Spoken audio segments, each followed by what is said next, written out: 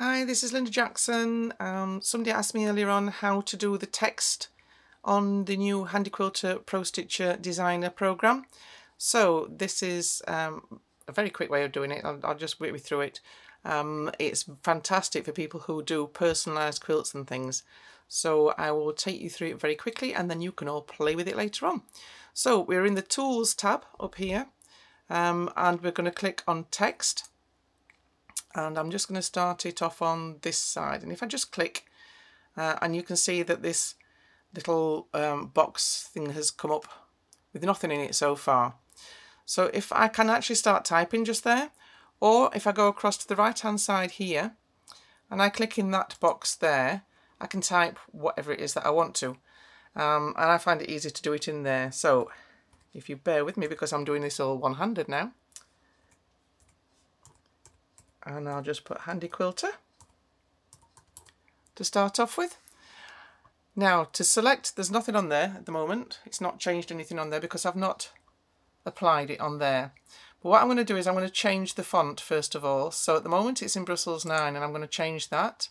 You click on there and it brings up a regular font choosing box. So I'm going to go down and I'm going to find, let's have a look. As you can see, it's the usual fonts that you get on a word processor or anything like that, normally in Word or something like that, and it goes all the way down. So let's have it's the brush script that I'm looking for, and it will come up. There we are. We'll have that one, Bermuda script. Again, you get the choice here of regular, oblique, bold, etc. And you've got your text size here. Now you can choose the text size there if you want. So I'm going to choose 16, which is quite bold. I'm not going to bother with the colours because obviously you're going to stitch that in different threads anyway. Sorry, over there. I'm looking at the screen and looking through the phone at the same time. And I'm going to click OK. All right. Now you can see that's straight away it's put that into the box there, the pink lettering box. If I come over here now, I can choose the height of the letters. So I'm going to change that. I'm going to make it quite bold and I'm going to make that 1.5 inches. So I just click 1.5, 1.5 and click apply. And as you can see, it's now a lot bigger, the writing. Now this is when you can start having fun. If you look here, you've got the alignment. Centre, left, right. If you've written more than one line, that would apply, but because we've only got one line of writing at the moment, that won't. So now we've got the type, which is normal, and if we click on it now, we've got circle, path, or vertical. This is when you can start having fun, and it's the circular one that I was asked about. So now I'm going to click circle, and I'm going to click apply. And now we've got a fantastic circle there, and of course the writing and the letters have been put into that area. I'm going to add some more writing. So I'm going to go here, back up to here, and I'm going to put, with one hand, Prostitcher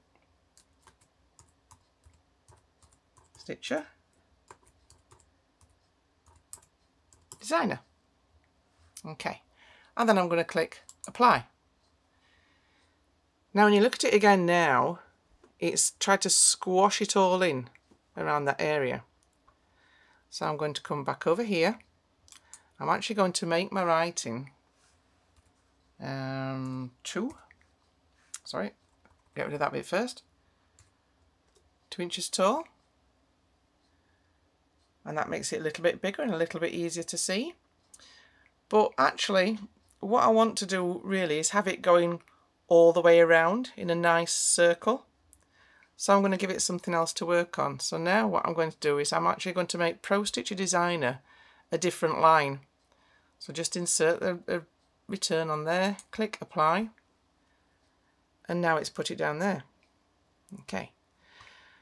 I want it to be slightly different to that, and this is when you can start playing with things. There's a little yellow dot just there, you see, and I've clicked on that and I'm dragging it. And what that's doing is it's moving all the text around. Did you see? So if I do it back again, This is so much fun. And again up here, there's another one. And I can spin it around there as well. Now you can make these circles bigger. You can change the height of your lettering to, let's say, 4 on that one. And that's gone way too big because it's all running over itself. So I'm going to change it back to about 3.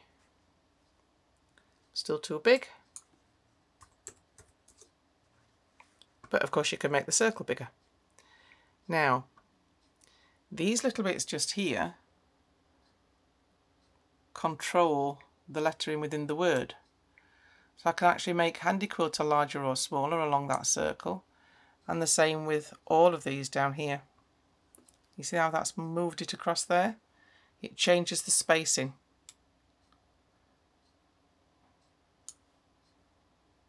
Such fun. It's such fun. All of these handles have some sort of control over all of these. So these are just the individual letters, the spacing between the individual letters. Can you see how that moves? Okay. And you've got line spacing here as well. So if you've got it within the lines themselves, you can change that as well. So I'm going to change that to 35. I don't think it makes any difference on that one. Oh, it has. It's altered it around on there. You see, you never know what's going to happen until you play with it here. That there is making it more of an oval shape. Let me just pull back a bit. Can you see how it's changing? It's just such fun, isn't it? Okay, let's have another play. So, once you click away from that, as long as you've still got your letter on here, you can click on it again and go back in and keep on changing it. However, if you click away from that altogether and go into something different, you lose all of these handles and these controls. Okay.